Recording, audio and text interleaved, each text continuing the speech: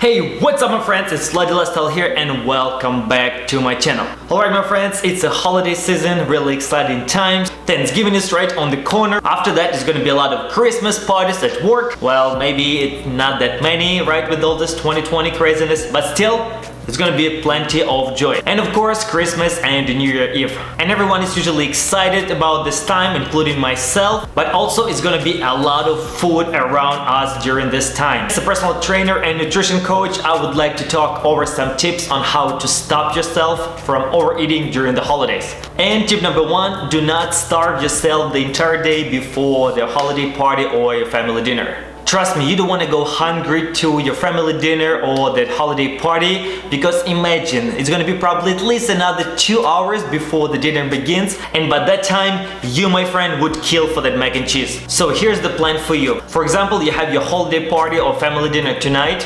Ideally, try to fast at least the first half of the day to save those calories for later. And also try to get some activities done in that first half of the day. It can be anything, cardio, workout, or just try to be active during the whole day. After that, around 3 to 5 hours before the party or before the dinner, try to get plenty of protein into your system. That protein will keep you on track and fuel your muscle. It can be anything, for example, the protein shake, some Greek yogurt with berries, some omelet with veggies, or even some chicken sandwich. It will keep you full for a while and you still will save a lot of calories for the dinner that's coming up. Because we all know it's gonna be a lot of carbs and sugar on the table and any protein beside the turkey. Tip number two, take the focus off food. The holiday season is such a beautiful time to spend with your family, friends. So what I want you to do, I want you to keep your focus away from the food and just have a quality time with your friends, your family, or significant others. Or for example, if you have some Christmas party at work, so be social, talk to your friends, to your colleagues,